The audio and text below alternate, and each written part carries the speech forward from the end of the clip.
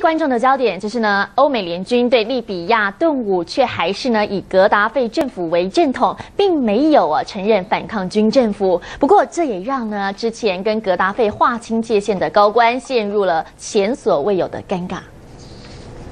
利比亚政府真有钱，驻美大使位在华府的官邸像皇宫一样，里面金碧辉煌，家具摆设到处充满了贵气。前任大使欧札里为美国有线电视台 CNN 的记者当导游。Are you afraid that you might lose this place and be tossed out? I'm afraid of one thing, that the march toward freedom is not achieved.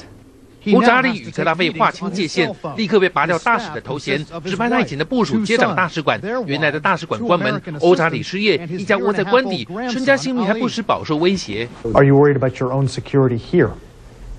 That you might be targeted if the regime hires somebody to? Until now, I have no guard. Until now, I go as usual as it used to be before. I go to play tennis in the weekend. Golf. I play golf too, but under this situation, I will not be able to play.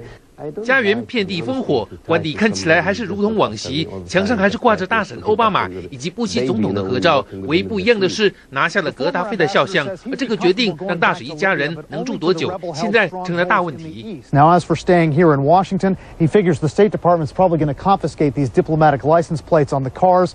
He's not sure how long he's going to be able to live at this residence, but if he does have to leave, he says the neighbors have offered to let him stay there.